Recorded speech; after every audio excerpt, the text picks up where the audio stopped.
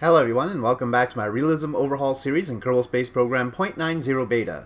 In this episode, I want to position a satellite in a Molniya orbit around Kerbin/Earth, and to position a satellite in a Tundra orbit as well. And the reason for this is to gather funds. These are very lucrative contracts, and they just have a basic satellite, except this one in the Molniya orbit carries a thermometer. I'll probably put a thermometer on both just so I don't forget it. But yeah, very lucrative. We're talking about probably more than 2 million funds altogether once we get it done. And it'll be costing probably about 30,000 funds. So very little cost, very big reward. And we'll need that in order to unlock some of the parts I want to use for the moon mission. Speaking of the moon mission, and we're talking about landing a Kerbal on the moon, we got the plant a flag on the moon contract. So let's pick this up as well. It actually is way too cheap. In other words, I don't think I could do it for just 120,000 funds. But we'll pick it up and we'll build up a store of funds in order to do that mission, and I'm sure we'll have enough. But let me just point out which parts I'm talking about that I am looking to unlock. So just a heads up, I've built the rocket that I intend to use to send the satellites up. This is the rocket. It's only 19,000 funds. It's got 2 solid rocket boosters here. Once again using the H1. I think, we're in the RS-27 configuration. So very close to being a Delta rocket. This is one of my favorite configurations with an RS-27 there. And then the RL-10 here instead of the AJ-10, which is what the Delta II uses. So yeah, very common configuration for me. And then 2 stages with MMH and 204 burning engines, 1 kilonewton thrusters. But anyway, what I want to unlock is the Apollo command module, and that'll be 350,000. I don't think I need the lunar module. It's fairly heavy, and I don't think that my 1 kilonewton thrusters can get it off the moon. Not on the rockets I intend to use, and we still don't have the lunar module engines anywhere. So I can't put those on. If I had the lunar module engines, it'd be a lot easier. But I'm relying on 1 kilonewton thrusters to get the lunar lander off of the moon, so I can't use such a heavy pod. But if I unlock the Apollo command module, I also have to get the launch escape assembly, for instance, the forward heat shield, the actual heat shield, the main parachutes, and all sorts of stuff like that. I don't know if this docking system is the one I'll use, or we've got the docking mechanism drogue. I'll have to get the other end of that if I want to use that. I don't have the other end of that here. Because this is the part that goes on the lander, and we'll need the part that goes on the command module, which I don't see here. So yeah, we've got those sorts of complications, and I need to unlock all of that in order to do the moon mission. Our lunar rocket, the one that did the lunar sample mission, is half the size of the Saturn V. And so logically speaking, if I'm going to do 2 launches, which is what I intend to do, I should be sending a number of Kerbals equal to what the Saturn V launched, right? So 1 launch will carry the lunar lander, and that lunar lander will have to be able to carry 2 Kerbals. And I'm going to use these lander cans. It's not going to look great, but it'll look alright. So 2 of these lander cans stacked on top of each other, and that will get the Kerbals on the moon, and that'll be a combined mass of 1.2 tons compared to the lunar module's 4.6 tons. The lunar module does have space for fuel and all, so that's a little bit different, but, well, so does this. Yeah, there's really no benefit to using the lunar module ascent module, I don't think. Yeah, the lander cans should handle it. So that's a better way to go. And then another launch carrying the command module to bring them back home, and that'll of course have a crew capacity of 3. And they'll actually all go on the command module, rendezvous with the lunar lander around the moon, and then do the landing, and then come back to the command module, and then head back home. So that's the plan, and I just wanted a little bit more funding in order to support that. So this is the rocket that we have to launch, but let's take a look at the timing a bit. So here's my jumble around the Earth. You can see that we've already done satellite contracts, obviously, in all sorts of orbits. But this purple orbit is the Molniya orbit. You can tell by an apoapsis of 40,000 kilometers or so. And then the orange-brown orbit is the Tundra orbit. You can see that they're both sort of servicing the South Pole for some reason. So this is not these wouldn't be helpful to, say, you know, Russia. Russia would have them have their peaks up north, similar to this one or that one. Well, that one in particular. That one would service Russia just fine. Yeah, these are sort of more for like Australia. So maybe we should launch from Australia for the first time ever. Yeah, we don't have any station in South Africa, but we do have Woomera. I think that's pronounced Woomera. In Australia. And so yeah, I guess I'll switch launch site to there. Looks like it'll hit these orbits over here. So I'm gonna time warp till it comes around to this point. Oh, we could, well, it's not really, maybe we can do one launch from South America at Kourou there. Because I guess this would be good to cover South America, maybe for communication or internet access or whatever. But we'll do Australia first. And I'll do the easier one first, because we're testing this rocket to make sure it works out. Okay, well, that's getting pretty close. We can adjust later.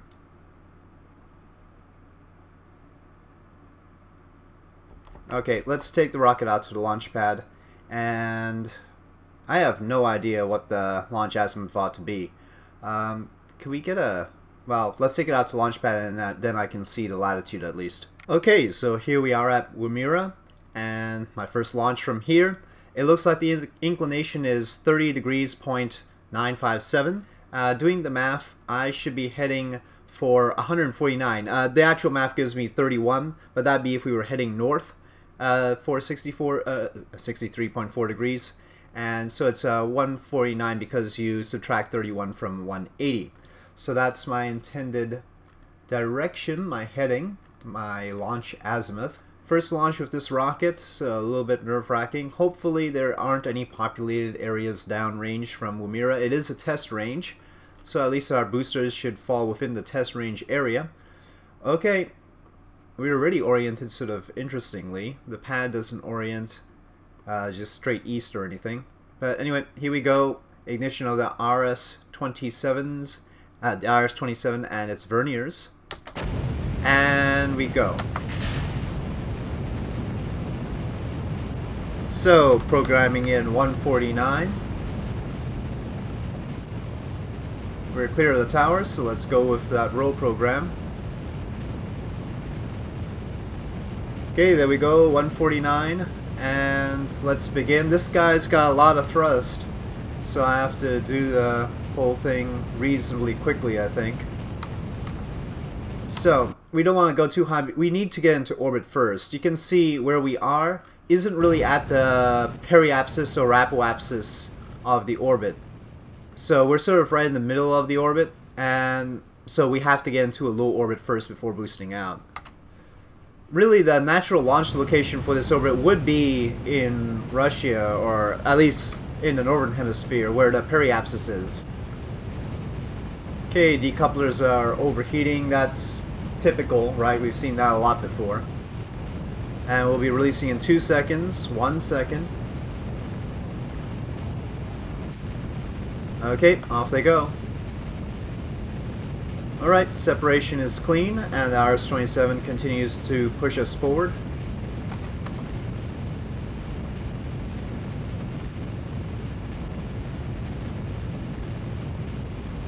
Attitude control is a little bit lacking right now. Dipping all the way to 35 degrees, even though I set to pitch of 40.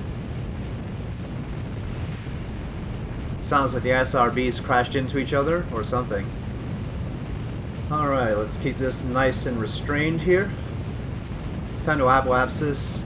It's creeping up there. I think we can release the fairings now.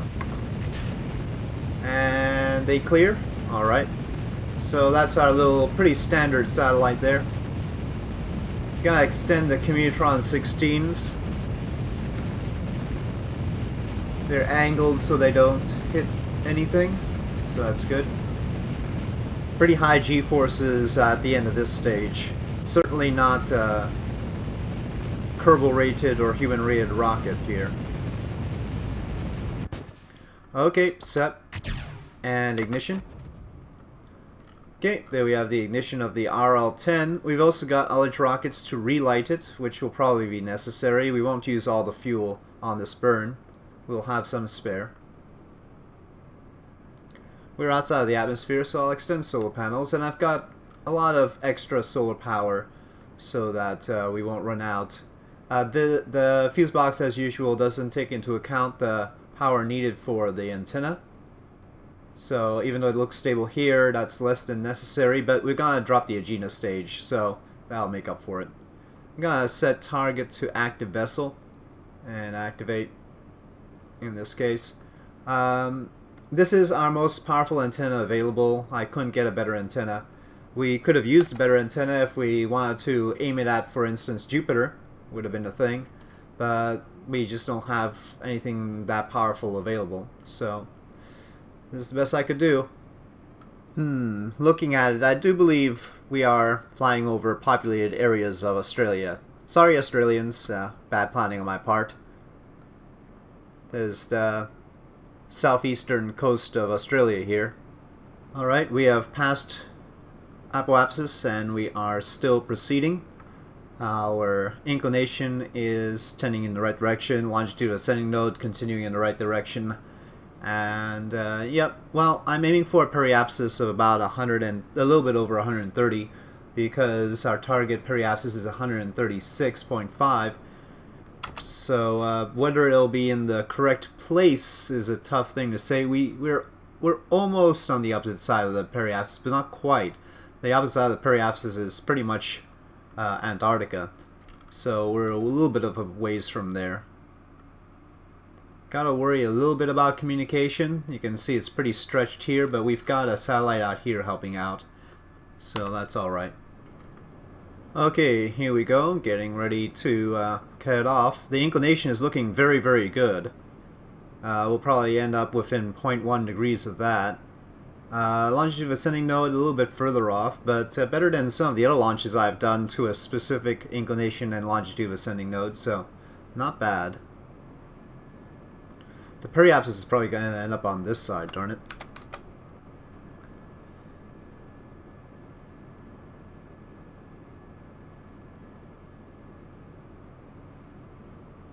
We're more than 0.1 off on the inclination. Okay, well, 135, and so it's probably off. Periapsis is all the way over there. Apoapsis is on the wrong side. I will boost out first, and then we'll correct the periapsis after boosting out. It's safer that way anyway. Okay, here we are on the opposite side. Sunrise is over there. And yep, we can settle the fuel down and start soon. Let me double check the burn time for the next stage here. 9 minutes, and that's just about enough to cover the burn in question, so we should start about now. Alright, ullage rockets and light. So our periapsis will end up being around 460 instead of 130, 135. And we'll have to bring it down at apoapsis. This is not the right place to fix inclination. Longitude of ascending node is about a degree off. We could fix that, but I think it'll be within tolerances. Okay, 1 kilonewton thrusters. Okay, getting ready for cutoff here. We're at 32,000 kilometers and increasing. We're looking for 40,244. Okay, 40,347 RCS, please. Something just fluttered over here, but that's pretty darn close. 40,244. All right, so that's a start. We should have enough power to bring the Geno with us all the way to apoapsis. To adjust this, we're a bit off on longitude of ascending node, about 1 degree. Yeah, less than 1 degree off. Our apoapsis isn't where I intended to have it, which is probably because of our burn location. But anyway, let us head out there. Now, I want the genus stage to actually descend into the atmosphere. I want to dump it. So we're going to actually have our periapsis go suborbital before we actually get this to the proper location. There we go, suborbital for the genus stage, and we'll let it go now. Oh no, we can switch. There we go. Hey. What do you mean insufficient avionics? This thing has avionics. This thing has plenty of avionics.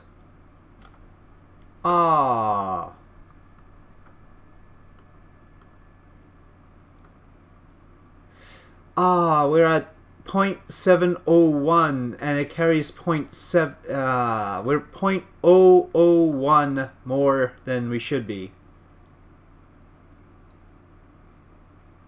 That sucks.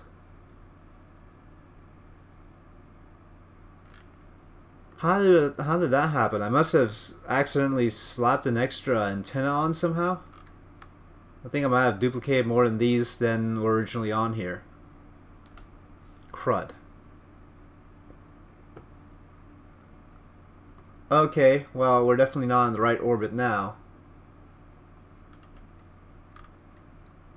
These things are both going to go down for the count.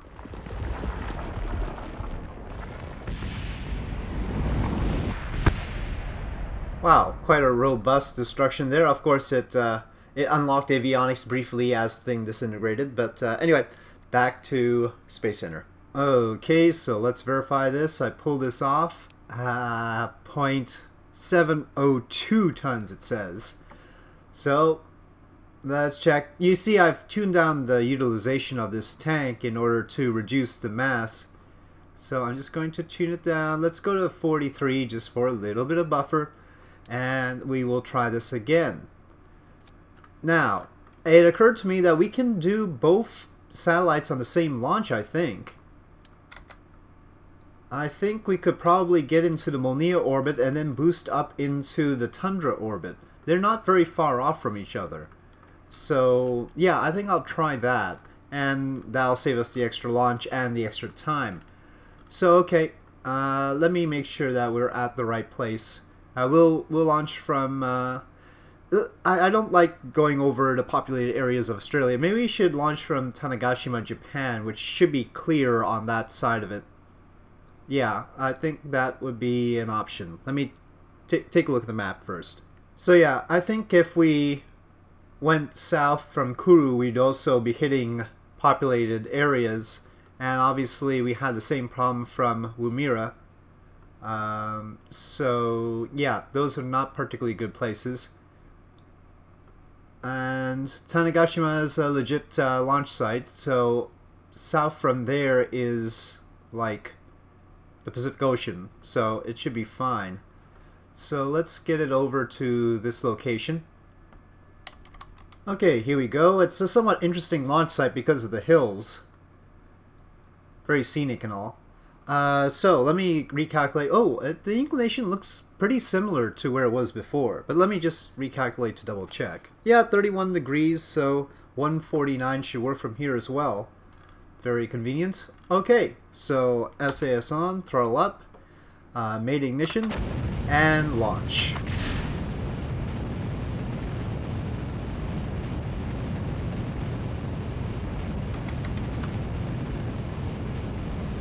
Roll program. Sure hope that launch azimuth goes down, not launch azimuth, I keep saying that. Longitude of ascending node goes down quickly. We're trying to aim 83. Yep, looking very good. Oh, it's actually, those aren't really hills. I guess they don't really have hills there. It's actually the indentation because of the flattening produced by the KSC. Totally accidental there.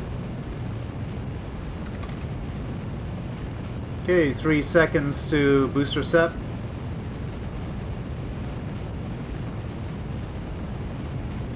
Okay, set. And the boosters are away and clear. Okay, fairing set. Uh-oh. Press spacebar, nothing happens. Let's try that again. Alright. Let's get the antennae out.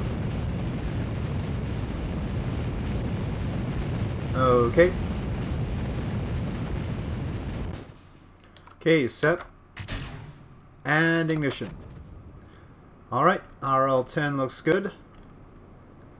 And we are proceeding. Inclination looks a bit off. Longitude of ascending node about 2 degrees off now. So we're actually closer on the longitude of ascending node than we are on the inclination.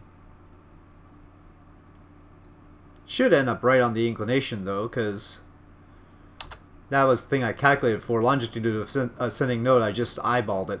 So anyway, we'll see. Okay, we are once again past our apoapsis, continuing to burn here. Maintaining 15 degrees of pitch. It looks like we're going to end up a little bit off on the inclination. Longitude of ascending node is about 1.5 degrees off, which is more than last time as well. So that's a little bit disconcerting. Okay, here we go again. Let's flatten out. It looks like I've held it at around apoapsis a little bit better this time. So not really getting the inclination right though. We're actually going down now, but I won't fix that right now as I'm about to turn off the engine.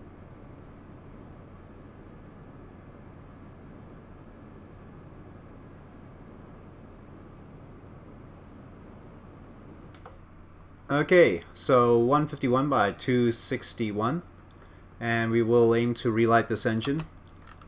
Let's take a look at our situation here. Again, better to do the inclination fix further out anyway.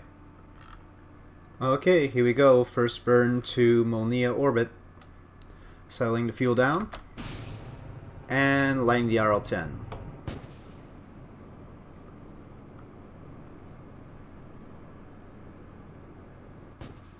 Okay, that's the engine out, set. And 1 kilonewton thrusters. Alright, preparing to shut down here for this burn. I've tried to get the inclination on the right side and longitude of ascending node on the right side. Not the right place to correct them. I've also been diminishing our periapsis as we burn here. Just trying to get things in line. Okay, 40.24. It should be 0.244. Maybe we can use a little bit of RCS. Okay, there we go. Alright. So now we've got some possibilities. Probably what we want to do is tilt it around here. Is that the... Yeah, I think that's the right place to get the inclination right. Well, it's costly, but we've got the delta V.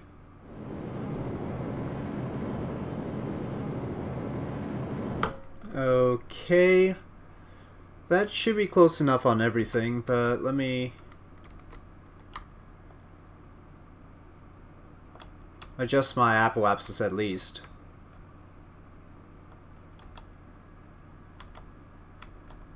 Okay. Alright, on to apoapsis, and then we've got a pretty good longitude of ascending node here. Let's see, not a Tundra orbit, where is my Molniya orbit? Okay, so let's just go through the numbers. 4244, pretty darn close. Periapsis is what we need to correct. Inclination, we're 0.07 off. And on longitude of ascending node, we're only 2 minutes off. It should be 83 degrees and 12 minutes. So, okay, that's pretty good. Let's go to apoapsis and correct that periapsis, and I think we'll be all set for this orbit. Then we have to switch to Tundra orbit. Shouldn't even take the main thrusters. We could probably use the RCS to correct this.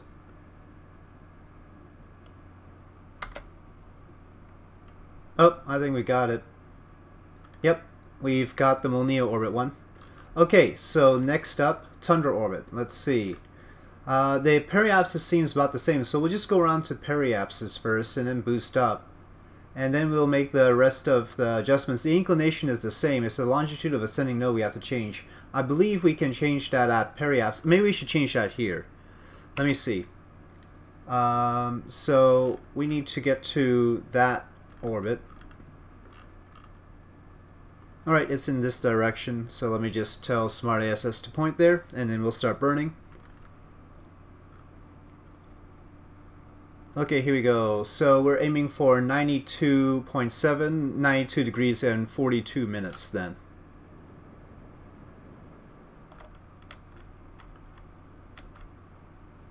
Alright, that's the correct longitude of ascending node. That's technically suborbital in Realism Overhaul. And we've only got 4 meters per second left in this stage. Alright, let's try this again. Let's separate. Okay, that's positive.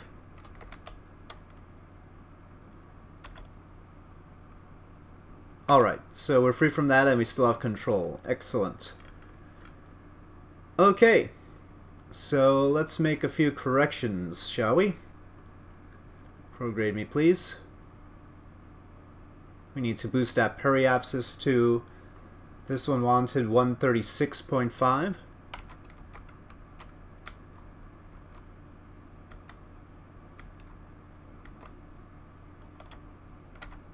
Okay, that should be close enough. We might need an inclination change to get it down by 0.5 degrees, but let's boost our apoapsis first. And we'll do that at periapsis, of course. Good thing we have other satellites overhead, otherwise we wouldn't have line of sight to mission control getting this low.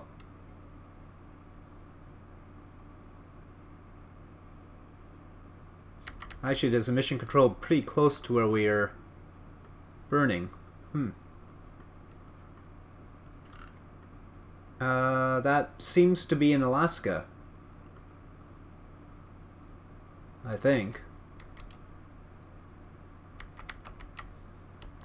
Okay, prograde please.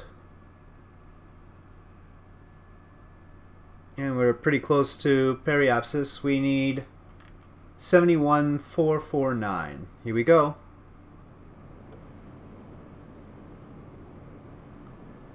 Okay, getting ready to shut down here. Plenty of fuel left. Looks like we reached a designated Tundra orbit. Says so. Maintain stability is all we need to do. Okay, we have fulfilled this contract as well. So we fulfilled both satellite contracts with the same satellite. Shh, don't tell them. Basically, yeah, I mean, they really ought to write something to prevent this. It's just not kosher. But anyway, we'll leave it be.